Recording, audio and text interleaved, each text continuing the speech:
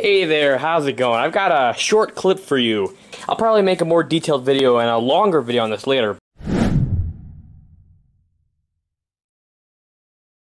Starlite. Yeah, obviously this isn't the original Starlite that was made by the original inventor, if you know anything about Starlite.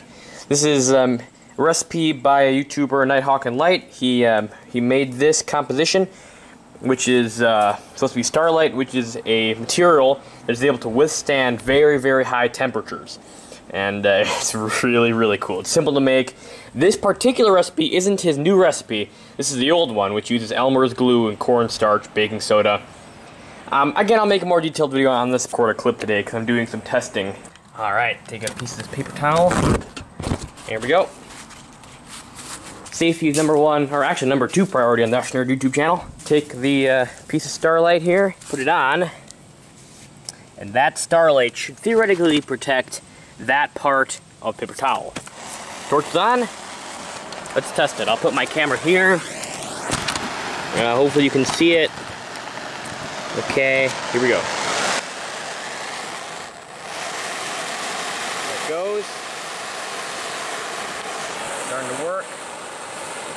The edge of the paper towel is burning off. The edge of the paper towel is going.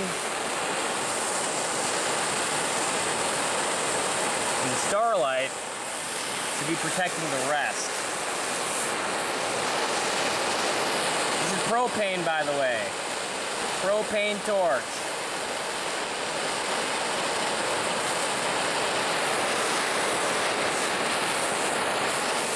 Oh yeah. Okay, I just turned off the torch. Now, give it a few seconds, and I'm able to touch it. I'm able to handle it. It's still a bit warm, but I'm able to hold it in my hand. I can already hold it in my hand, just like so. And as you can see, the part of the paper towel that the Starlite was on protected it very, very well. There's a little bit of a cross section for you. This stuff is so awesome. It's so great. Really cheap to make, especially the new recipe. This is the old recipe, worked really well. Got a bit of the carbon foam on top there. Intumescent material is what this is called. Okay, there you go. Anyway, that was a short clip for you. I'll make a more detailed video on this stuff later, show you how to make it too. Thanks for watching, and I'll see you in that.